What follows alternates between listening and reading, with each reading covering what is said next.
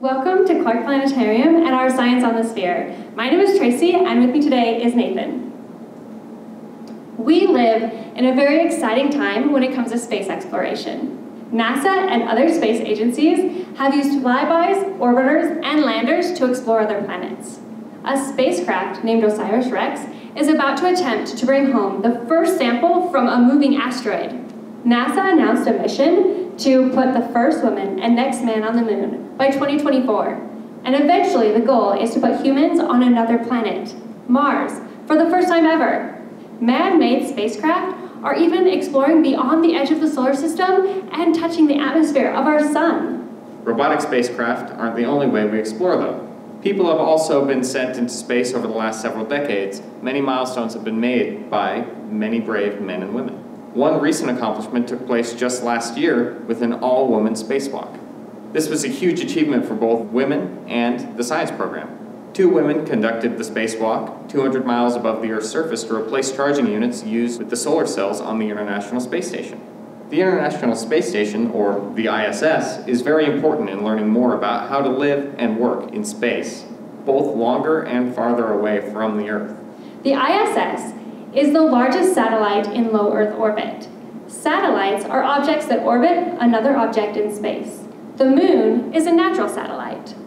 The International Space Station and other man-made satellites can be used to study the Earth by taking pictures or transmitting data from sensors on board.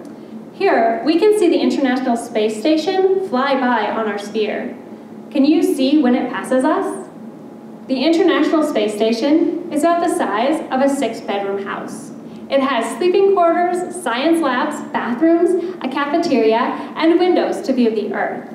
There's a link below for a tour. The ISS's average distance from the Earth is roughly 240 miles.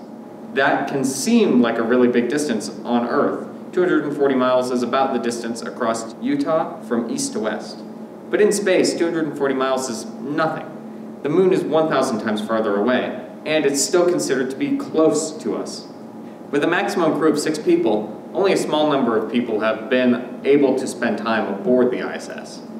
In total, over 200 individuals from 19 countries have visited the ISS. The ISS serves as an example of international cooperation, including partnerships between government and private science institutions.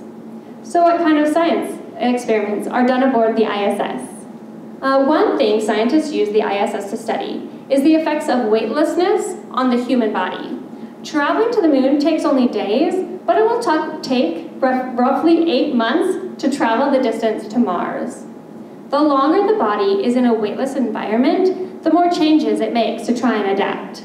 Let's talk about weightlessness aboard the ISS. One common misconception is that the ISS is outside the effects of Earth's gravity.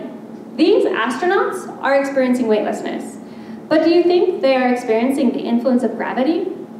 At 200 plus miles away from Earth, the ISS experiences about 90% of the gravity that we feel here on the surface. The real reason that astronauts visiting and living on the ISS experience weightlessness is because the ISS is constantly falling toward Earth. The ISS is traveling at 17,500 miles per hour. That's about 10 times faster than a bullet shot from a rifle. That's pretty fast. As the ISS travels, Earth's curved surface is beneath it. Every second, the ISS falls down 14 feet. But in that same second, the ISS travels the distance it takes for the Earth's surface beneath it to curve down 14 feet. So the ISS is falling around the Earth without getting any closer to the surface. Since all objects fall at the same rate, astronauts on the ISS fall along with the station and appear to be weightless. There are many benefits of studying the process in Earth orbit. Not only are astronauts close to home in case they have an emergency, they are still protected from a lot of radiation by the Earth's magnetic field. This allows astronauts to gain information while still in a relatively safe environment.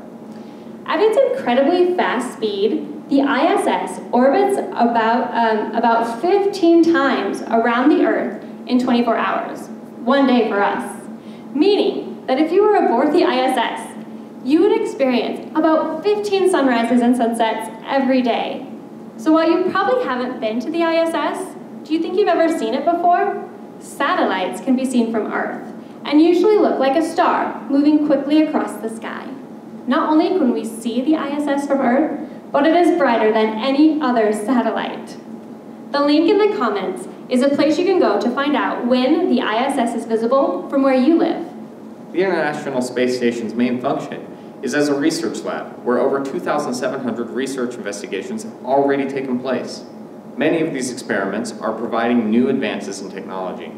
Some of these include developing techniques to help plants grow better in space and special gel patches that could work as space bandages. The ISS is a pretty amazing place where discoveries are being made every day to help us prepare for the future of space exploration, as well as learning about and improving life on our own planet. Here's a fun trivia question. You can use it on Friends. From space, you can see evidence of 3 different animals. What are they?